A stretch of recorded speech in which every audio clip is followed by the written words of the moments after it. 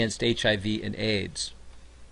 Reishi is one of the top medicinal plants in the Chinese herbal system and has been called the mushroom of immortality.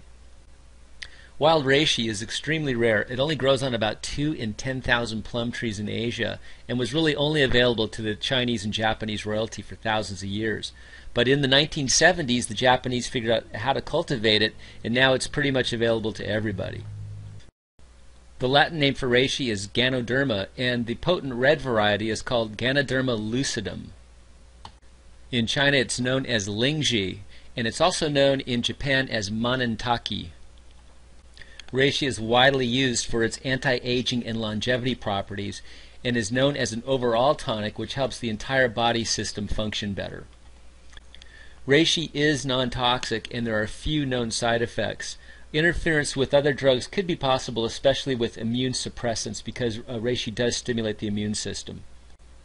And because it's been well documented of reishi's ability to strengthen the immune system, it is also known as the Great Protector. The active components of reishi include both beta-glucan polysaccharides and triterpenes in the form of ganodermic acid. These active components are found in the fruiting body of the mushroom, or the above ground part, and also in the mycelium, which is the underground filaments that connect to other mushrooms. And it's now being shown that the spores can contain up to 70 times the amount of these active constituents.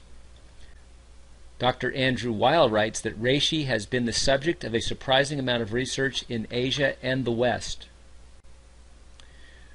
Research has shown that the polysaccharide beta-D-glucan in reishi boosts the immune system by raising the amount of immune-boosting T cells. HIV, the virus responsible for causing AIDS, attacks the immune system, specifically targeting these T cells, reducing the body's ability to fight infection. By stimulating these T cells, reishi strengthens the immune system and its ability to combat AIDS and other diseases. Reishi is also known for its antiviral properties, and studies indicate that reishi inhibits the HIV-1 PR enzyme. And some well-known U.S. medical websites like the Memorial Sloan Kettering Cancer Center and WebMD.com list reishi as a component in the treatment of AIDS. And there is a section on reishi at the Memorial Sloan Kettering Cancer Center website. And quoting from the website, derived from the cap and stem of the mushroom, reishi mushroom is used as an immune stimulant by patients with HIV and cancer. The active constituents are thought to include both beta-glucan polysaccharides and triterpenes. Reishi contains over 400 bioactive components and is an approved cancer drug in Japan. The Japanese evidently recognize reishi's ability to stimulate interleukins which combat tumors, as well as its immune-enhancing properties. Studies also show that the glucans in reishi help immune cells bind to tumor cells.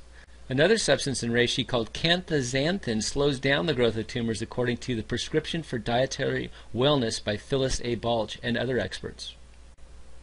There have been numerous medical journals published in the U.S. National Library of Medicine which have shown reishi to be effective. Health institutions such as the Cancer Research UK, the City of Hope National Medical Center in California, and the Memorial Sloan Kettering Cancer Center are now pursuing researches and studies on reishi. And a study in Japan at the Toyama Medical and Pharmaceutical University indicated that ganodermic compounds in reishi were found to be active as anti-HIV-1 agents. And another study published in the October 1998 issue of the Chemical and Pharmaceutical Bulletin found that triterpene compounds found in the reishi mushroom and its spores significantly exhibit anti-HIV activity. I have put links to these studies on the information section of this YouTube page.